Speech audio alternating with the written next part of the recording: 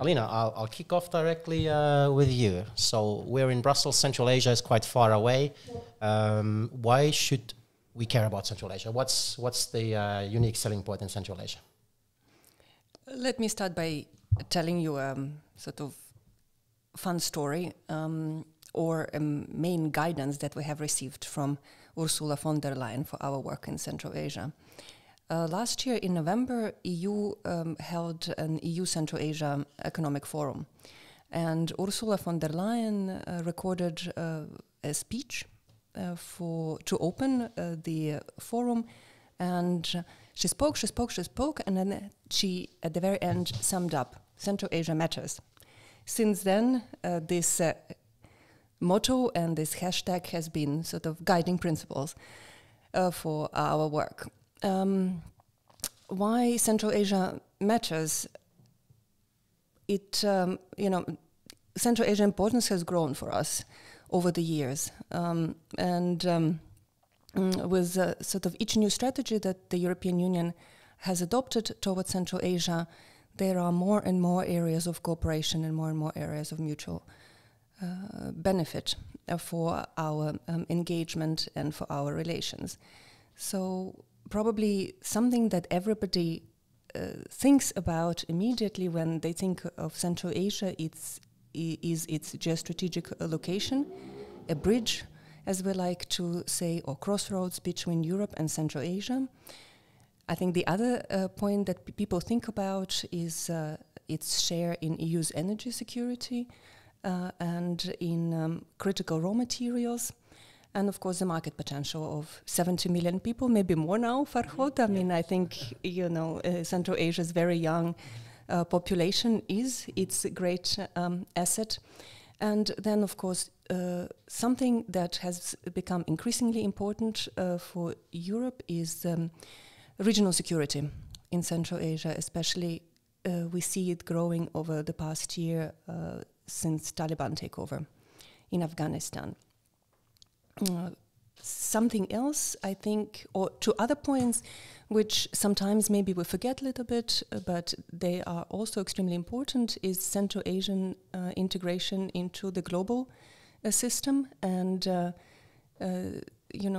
since reform processes started some years ago in a number of Central Asian countries, I think there is more interest for Central Asian countries to integrate into multilateral system.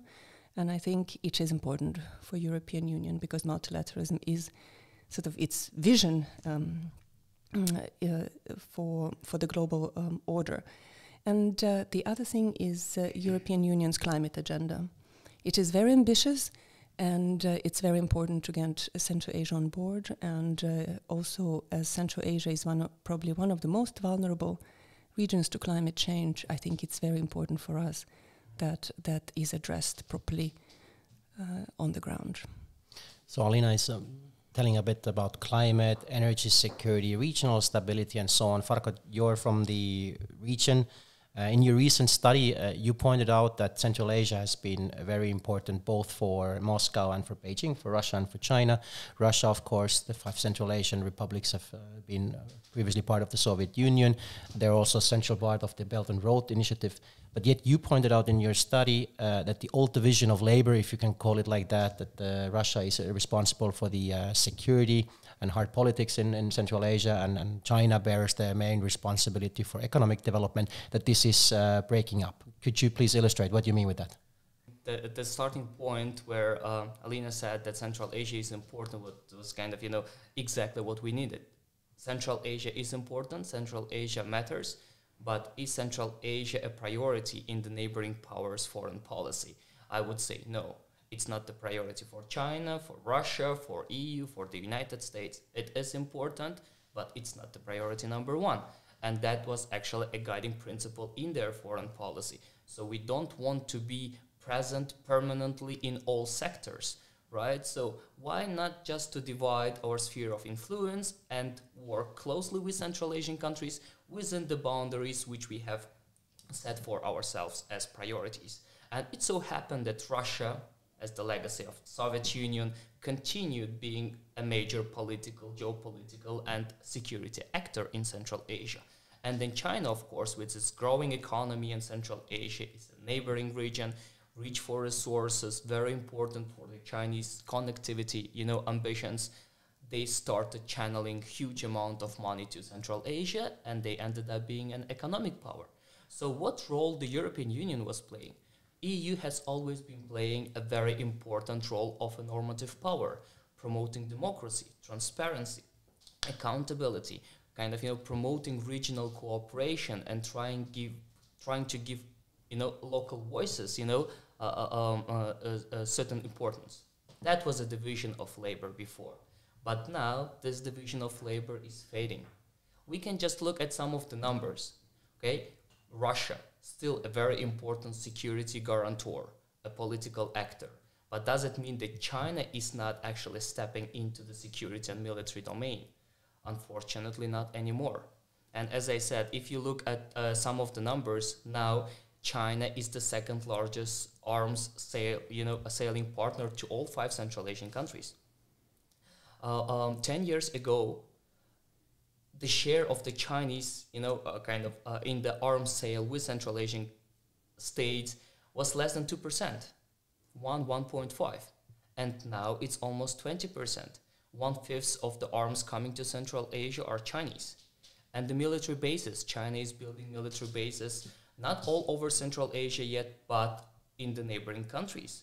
Tajikistan, for instance, and they want to increase the number of military outposts up to 40 very soon. These are just a few examples of how China is stepping into the military and security domain. Can we say that Russia is not part of an economic development in Central Asia and it has nothing to do with it because it's covering security? Absolutely not. Russia is still one of the major economic partners. In fact, second to China for all major economies in Central Asia. The amount of bilateral trade with Kazakhstan, for instance, amounts up to $20 billion, as much as the Chinese, share of the trade. So Russia is an important economic power. And the EU, with this new strategy in 2019 and the EU strategic compass, now they are also trying to bring up visibility for themselves. Up until recently, EU has done a lot of things for Central Asia, but most of the projects were very local. They worked with, on the ground with the people. Now they want to enhance their visibility. Doing this without engaging in broader economic relationships and stepping into security would be impossible.